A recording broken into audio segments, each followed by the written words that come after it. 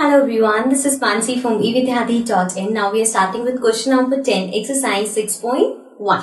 So in this question we have draw a number line and answer the following. So आपको यहाँ पे number line draw करनी है और जो questions given है उसके answer देनी है. The first part is which number will we reach if we move 4 numbers to the right of -2.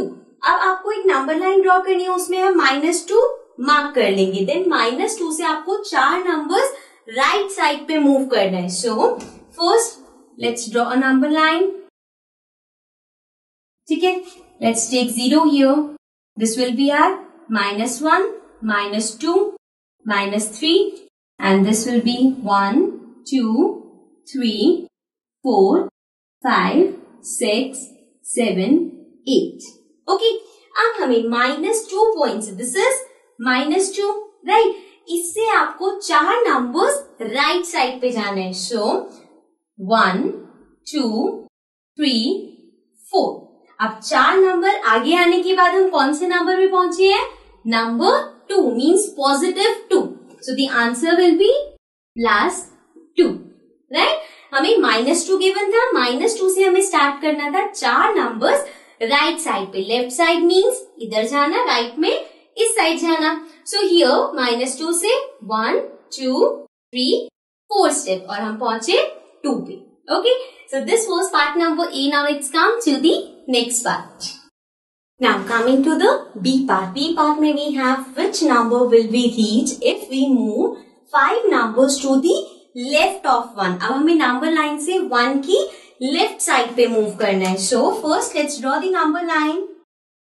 So this is the number line and let's take 0 here because हमें left side पे move करना है तो हम left side पे ज्यादा numbers ले लेते हैं. This will be 1, this will be 2, then this side -1, -2, -3, -4, -5, -6, -7 and so on. So now अब आपको स्टार्ट करना है पॉइंट 1 से, मीन्स 1 नंबर से. सो यहाँ पे हमारे पास है नंबर 1, राइट. अब 1 से 5 स्टेप्स आपको इस साइड पे आना है, लेफ्ट साइड पे आना है. सो 1, 2, 3, 4 एंड 5. अब 5 स्टेप्स लेफ्ट साइड पे आने के बाद हम कौन से नंबर पे पहुंचे हैं? -4.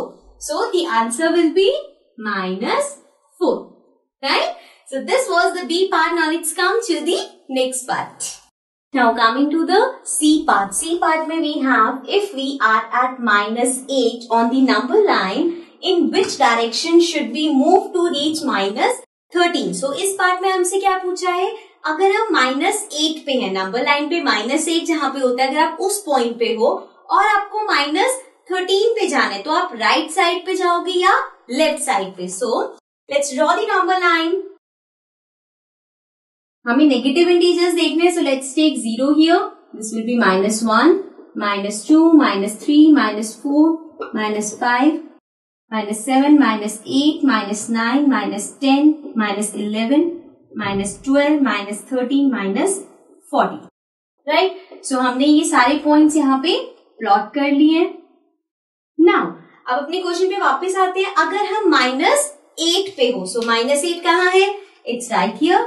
सो अगर -8 से आपको -13 पे जाना है, -13 यहाँ पे है, सो आप किस डायरेक्शन में मूव करोगे? We are moving in the left direction because हम इस साइड पे आ रहे हैं. So this is the left direction, right. अगर हम इस साइड पे जा रहे होते तो that will be the right direction. अब हम लेफ्ट साइड पे आए हैं. So we just have to right, we have to move to the left direction अगर हमें -8 से -13 पे जाना है. Okay, so this was part number C. Now let's come to the next part. Now coming to the D part. D part में हमारे पास है if we are at -6 on the number line, in which direction should we move to reach -1? अभी similar है last वाले जो हमारा question था. इसमें क्या पूछा है? अगर आप -6 पे हो और आपको -1 पे आना है तो आपको लेफ्ट साइड जाना होगा या right side. For that again हम यहाँ पे नंबर लाइन ड्रॉ करेंगे.